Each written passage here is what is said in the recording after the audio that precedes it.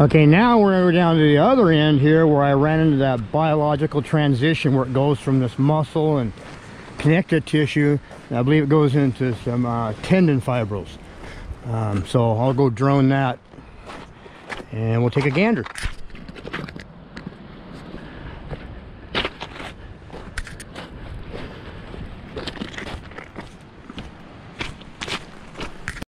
All right, this is really cool in here. This is where I found this change, and you can see what down there we got like the basalt columnars, like you see in Iceland or whatever. They're really, I can't tell if they're under tension or maybe they're just eroded down like that. It's so hard to tell, the way this stuff all jettisons out at an angle. It's not straight up and down. Well, they just formed like that right at the surface. They happen to, they're cool like that, Tyson. Don't you know nothing? Don't you have a $60,000 education like we do? Don't you know how smart we are? Back to the elbows, Mr. Academia, back to the elbows.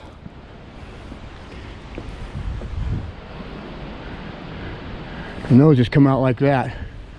There was, it's all gone. Most of it's gone up above. Who knows what's underneath. All right. And then all through there. So here we go. I mean, look at these angles alone in here. Back over there you got vertical. Here you got angled. There's more. I showed you in my past videos. That over there, that those pipes right there is really even more angled than that right there. Now just think about that for a minute. Just think about that. Why would this be angled? Even with gravity, specific gravity and things sitting level, you know what I'm saying? It's not like the earth is tilted.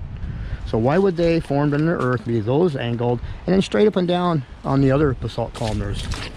They wouldn't. They wouldn't. Oh, anyway. All right, I digress.